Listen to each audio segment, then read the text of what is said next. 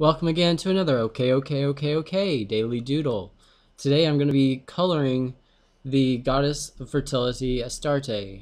Yesterday we inked her, and now I'm coloring her. This is a pre-recorded session because I've got to go out of town for medical reasons. But you can see here I went ahead and added a color layer. This is flat color. I've gone ahead and added a kind of a layer to show where I want the lights and darks to be. I'm going to go ahead and duplicate this flat layer color. We want to keep that layer invisible so I won't ever alter it on accident. And I'm also going to do the same thing for the ink layer. I'm going to lock it because I can't turn it invisible.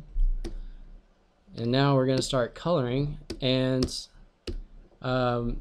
this is going to be an underlit subject, since we want the belly to be really the light source down here. And go a little more blue. There we go.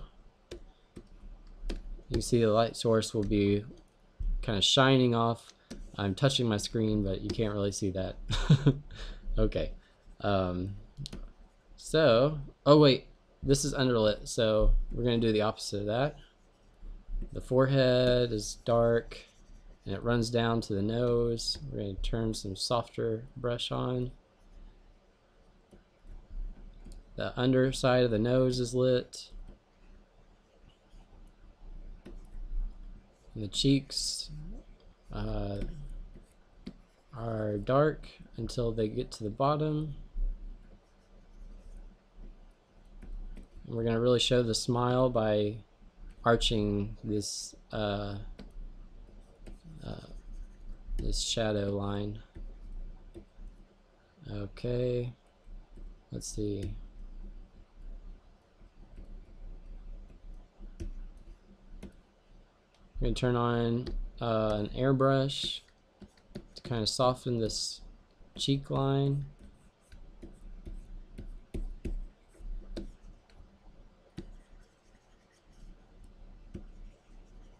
Soften this line too a little bit.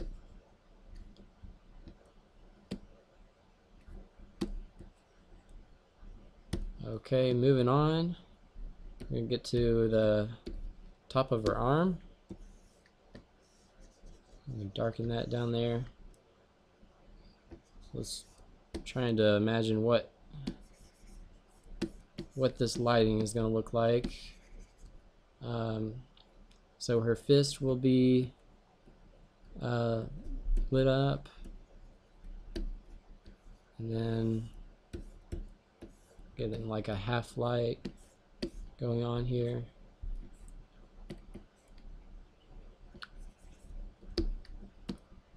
I'm not sure. I'm thinking about doing a line there, but I don't know if I want to do it. I might do halfway, so that's like we're gonna curve it. That helps separate this arm from the background, but at the same time it doesn't make it look like we're destroying that underlit effect.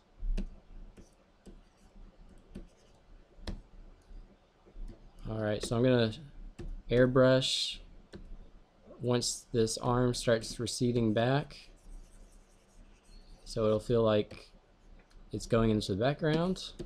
That looks good. I'm going to airbrush her body back here just a little bit, just to give it a little bit of a tint.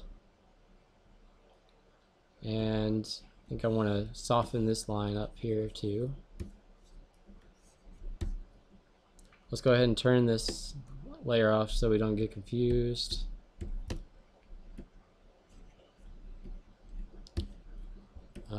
That's a little too much. Yeah. Alright. I'm going to pull that up just so we can make sure we know that's a separation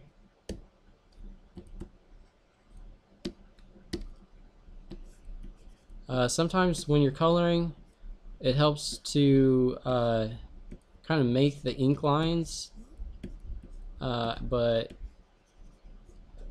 you're using a darker color instead of ink. It helps for softer edges usually, like the nose or like these ab lines. If you do it in ink, it looks a little too harsh, but if you do it in color, it doesn't look that bad. It looks more natural. Alright. So we've got light coming from here to here, so it's going to cast a shadow up on here. It's going to cast a shadow this way.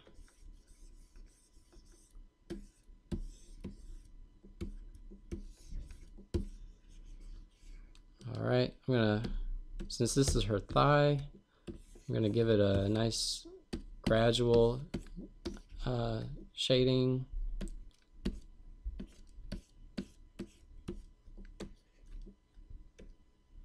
Get it small.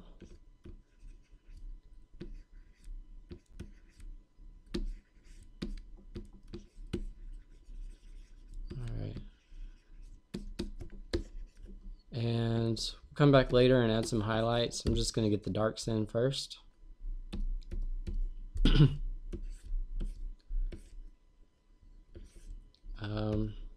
We're going to get a big brush, very soft, just kind of fade her legs down into background.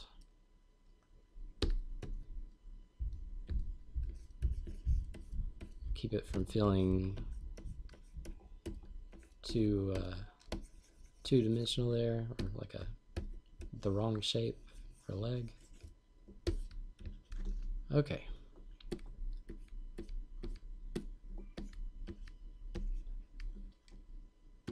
We're looking good. I think I'm going to block out her eyes and do a soft shading of her face down,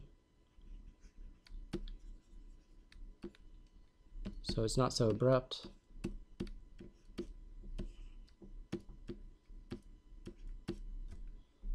All right.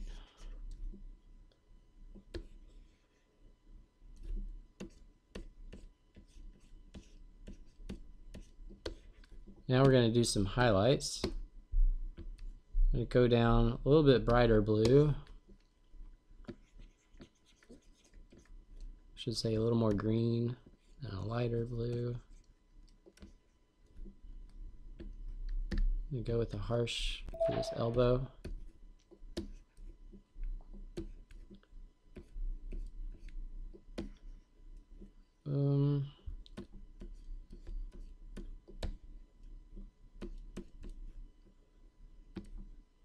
All right.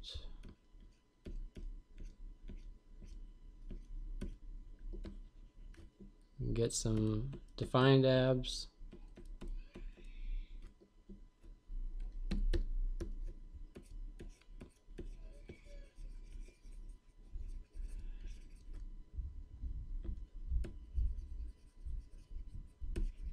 All right.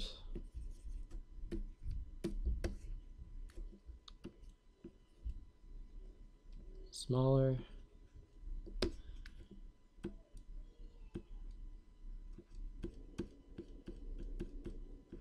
Gonna hit that chin the most.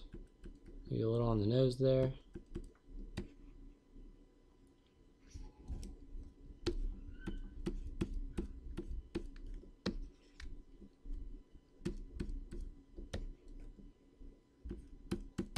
Soften those abs up just a little bit.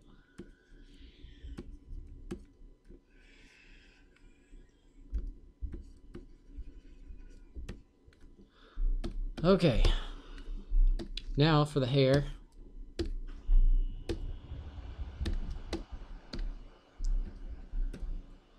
A little smaller brush. We want the top of it to be dark. The hair that's kind of drifting into the background to be dark. And it's going to be darkened by increasing the chroma in that color.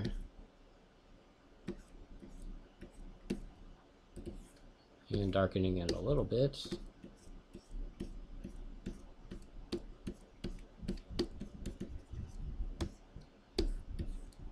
we're going to get that glowing effect by keeping the chroma high as we go dark, and that's very unnatural. That's why it has that kind of ghostly glow effect, glow in the dark almost.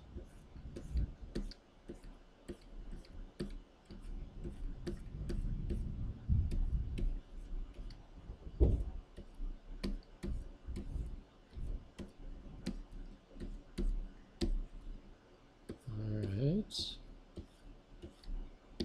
Since this hair is back being blocked by the light, I'm going to have it get dark down here.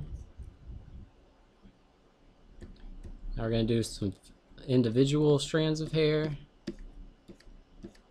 Help remind us this is hair, not a massive object.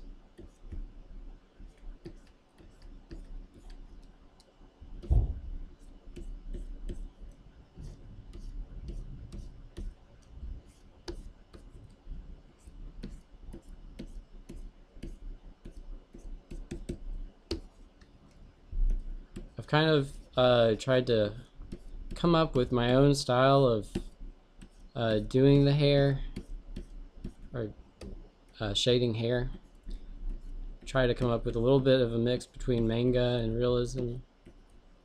Gonna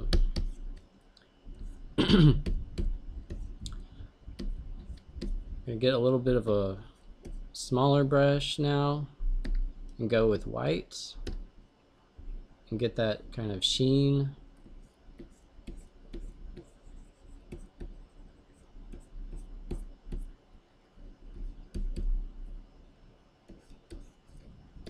And get big sheen over here. Serene sheen. Alright, that looks good. I'm going to get a little bit blue down here. Again, we're increasing the chroma as we get darker to help create a glow in the dark effect.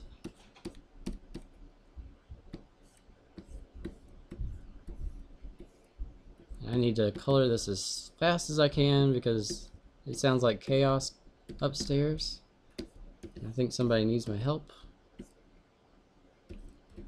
Okay.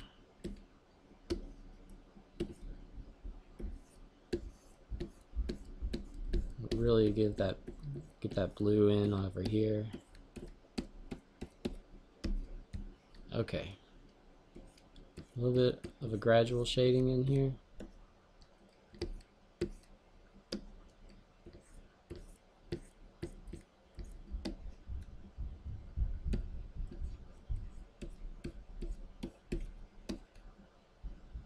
Small. It helps to get a really fine brush sometimes and get in there with just little tiny sections of detail, just enough to where it'll catch the eye and help the eye think, or trick the eye into thinking, oh, this is detailed everywhere. Okay. Actually, a little bit darker up this middle of the part.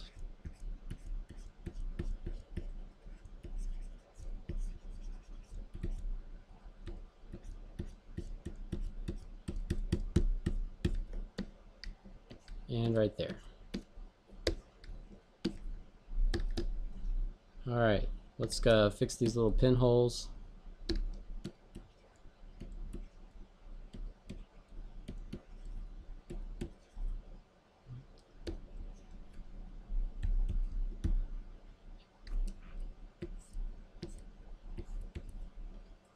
Not working in super high resolution because there are sites that you sell comics on that kind of penalize you for having super high resolution comics. It's nice to go with like a medium resolution because you have to raise your prices actually the higher resolution you want to go, because the site charges you more to allow you to, or allow users to download like big files They're saying, hey, that takes up our bandwidth, we're going to charge you more. Alright, so I'm going to switch brushes, do a more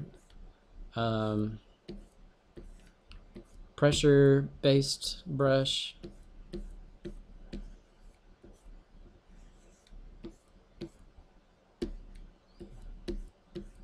More of an airbrush kind of brush.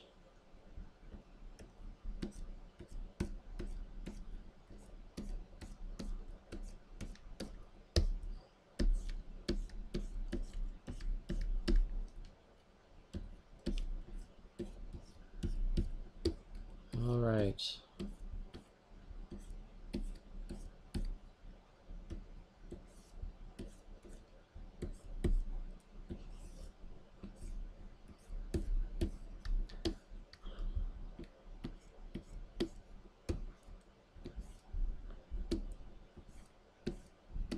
Got the toga going.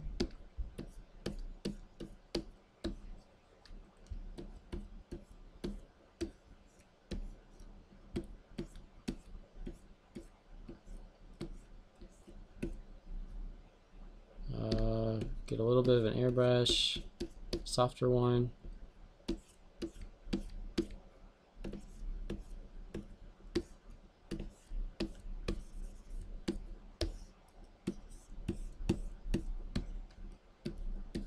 Now we're ready to move on to the next part. Almost done with this coloring job. And then we'll move on to the girls for the next video.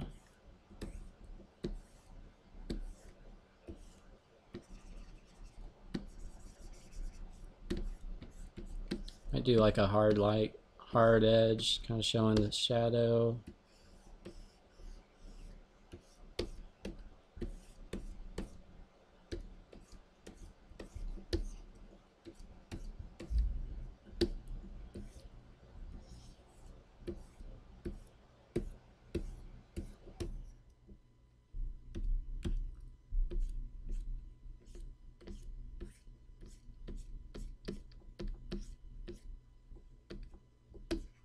Alright, not too much more.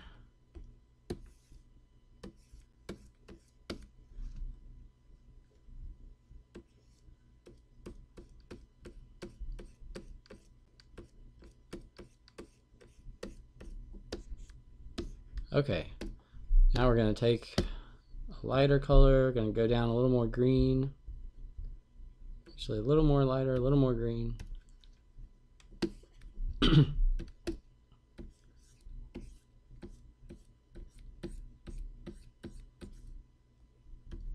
Now we'll spread this light out some.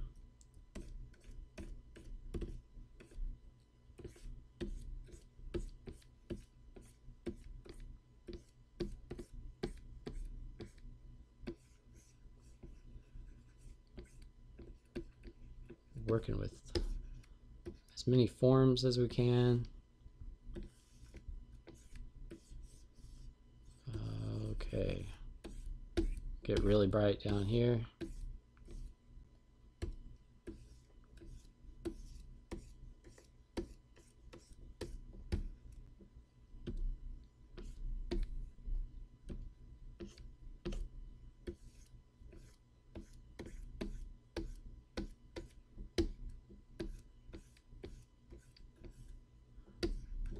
Okay.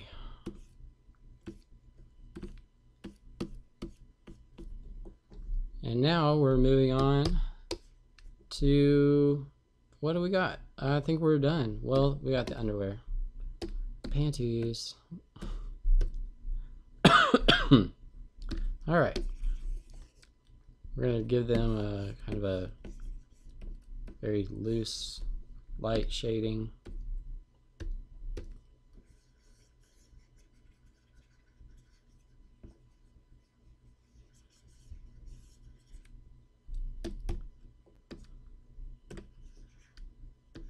Okay. I hate that I wasn't able to really capture form well with this underwear. It doesn't feel super correct, or accurate, super accurate, I think. But at least it prevents us from having a crotch. All right, I'm just gonna color this in dark since it's shaded. See kind of what that's like. And now we're gonna go in and give it some magical auras, but I'll do that in the next video. So thanks for coming by and watching me color Astarte from Goddesses of Fertility. The comic is now out. Thanks. Bye.